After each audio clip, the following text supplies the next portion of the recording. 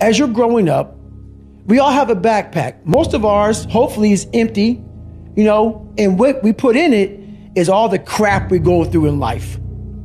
I got called nigger a lot. My dad abused me, learning disabilities, stutters, immaturity, insecurities, self-doubt, so much crap on top of me. No one's coming back to help me. So it starts with that person in that mirror.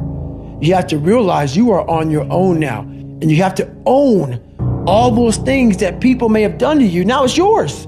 You got to own it. And it's yours now to fix the problems that people did to you. It makes no sense. It's not fair. I get it. But if you live in that woe is me mentality of, guess what? My dad did this to me. My mom did this to me.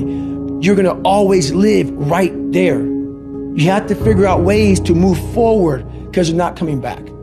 It starts with the mirror.